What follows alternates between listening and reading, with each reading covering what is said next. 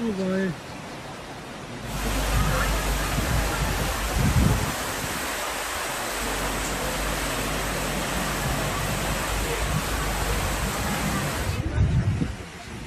Das Auto.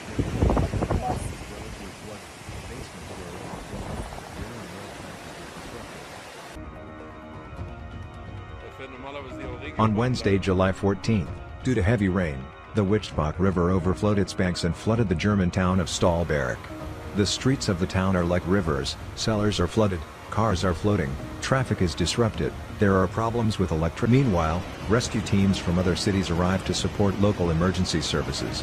Even experienced flood specialists talk about a completely unusual situation. Such extreme weather has not happened for a long time.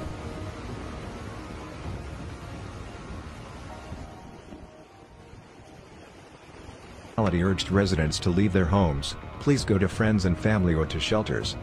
The fire brigade prepares to evacuate especially damaged streets.